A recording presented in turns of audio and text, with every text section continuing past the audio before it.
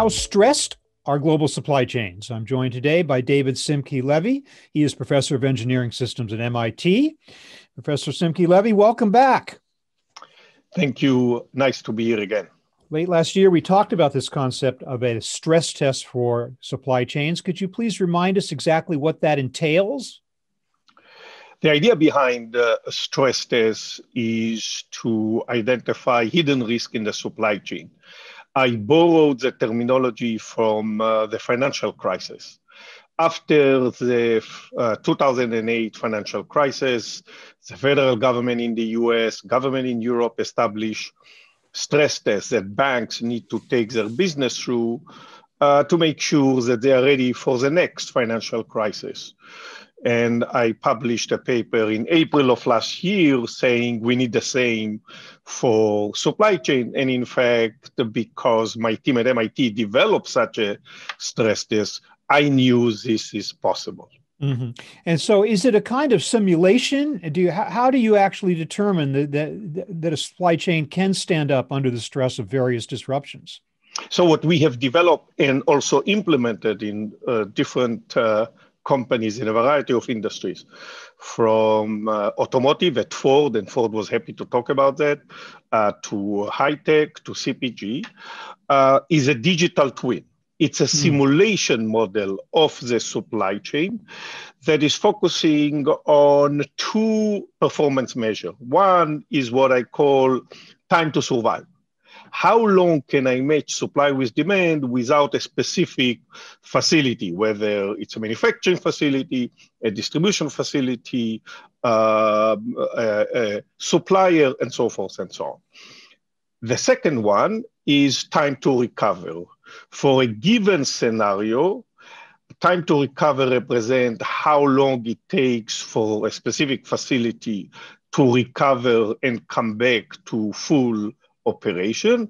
And we use this time to recover to estimate performance impact, either financial or operational. What is the impact during time to recover of a specific facility on revenue, on profit, or on lost production? So you've had time to apply this test to a number of companies now, have you not? What have you learned so far? What can you generalize about the conclusions from these tests? I would say there are a few important insights. The first one is that risk is hidden in unexpected places. We have reported this even before the pandemic, but in the last 12 months, as you pointed out, we have started implementing this across multiple companies. And again, comes this insight that says the data and analytics can identify risk hidden in unexpected places in the supply chain. A lot of times, small suppliers that people don't pay attention to can impose the largest risk on the supply chain. That's one. The second important insight is that risk is not necessarily associated with a specific geography. Just concentrating your supply chain in, say, North America or Asia does not guarantee resiliency. And in fact, when we implemented the stress test for a very large global supply chain, risk was everywhere. It was in North America, it was associated with suppliers in Europe, and it was associated with suppliers in Asia.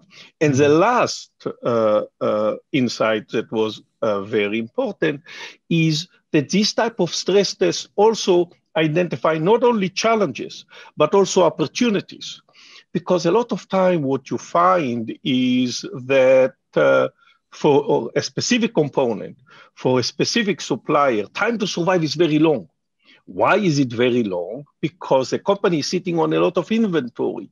Cutting inventory by 20 or 30% will not reduce significantly time to survive. As a result, stress tests focus, of course, on the challenges, but also, depending on the specific, may help identify cost and saving opportunities. Interesting conclusions. So it's no panacea for a company that thinks it can severely reduce supply chain risks just by reshoring or nearshoring, you're saying that's not the whole answer. That even if your supply chain is proximate to your markets, you're still facing challenges. Exactly. And in fact, we saw this last year in the food industry. If you think about what happened last year in North America for beef and pork, we saw that the pandemic resulted in huge disruption to that industry. This industry is highly concentrated in North America.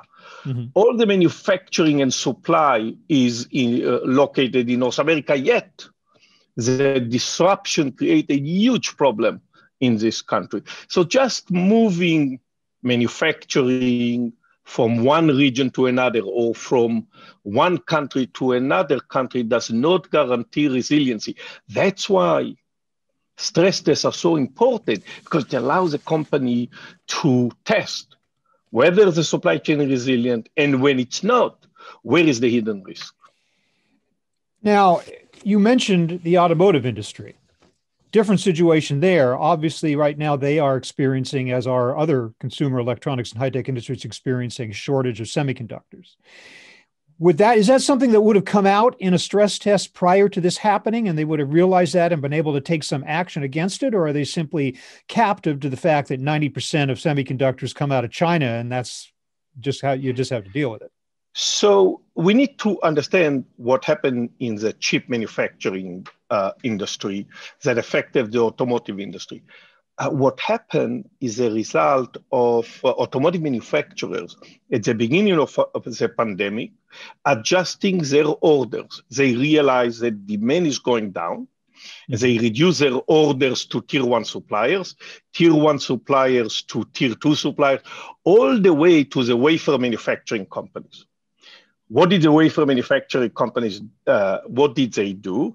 They reallocated their capacity to other industries, for example, to game and electronic manufacturers. All of a sudden, as the automotive manufacturers saw a significant increase in demand, they started ordering more, and all of them ordering at the same time. But lead time for chip manufacturing, for wafer manufacturing, is very long. You're talking about 5 to 6 months. As a result, it takes time to catch up. What we saw is an application of the bullwhip effect. All the automotive manufacturing companies, all of them are ordering at the same time. There is not enough capacity and lead time is very long. As a result, we see these shortages. What I am saying is that data, analytics, and automation allow you to identify these type of problems well in advance, and as a result, to adjust your strategy. The digital twin is one example, but here, for what we saw in chip manufacturing process, require a more comprehensive review of a company's supply chain. Would it be fair to say that the level of technology that is available to us today in terms of data analytics, the digital twin, even artificial intelligence, makes this exercise possible in a way that it would not have been just a few years ago? Exactly.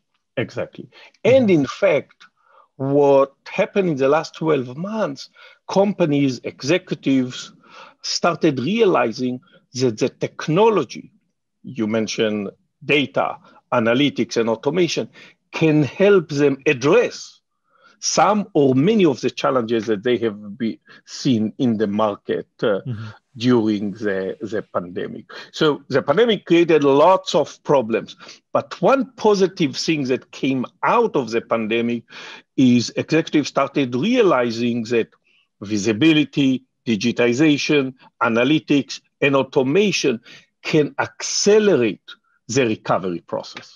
So have you followed up on these companies? Have you seen them taking actual concrete action in response to their discovery of their lack of resiliency as a result of this test? Have they been making improvements as a result? So, of course, everything is company specific, but I have seen examples where companies ask specific suppliers to make sure they have another facility in a different region. When they focus on these types of strategies, of course, you are talking about large suppliers. I have seen situations where companies change their inventory strategy to make sure that they have the right inventory level to respond to supply chain disruption. I have seen situations where companies are starting to look at product design in order to standardize components so that they can bring more volume to a supplier, and as a result, can ask the supplier to have another facility in a different region. The response is different for different companies, but this is the starting point. I'm working now, in fact, right after this interview, with a very large high-tech manufacturing companies where they have implemented the strategies, the stress tests that we are discussing. And today's meeting is about what changes they have applied because of the stress test. That is so heartening to know that, first of all, that we have this test available to us today in a way we didn't before, and that it is actually leading companies to make real change to their supply chains in response to the current disruptions. David Simchi-Levi, always good to talk with you. Thank you so much for your insights today. Appreciate it. Thank you for inviting me.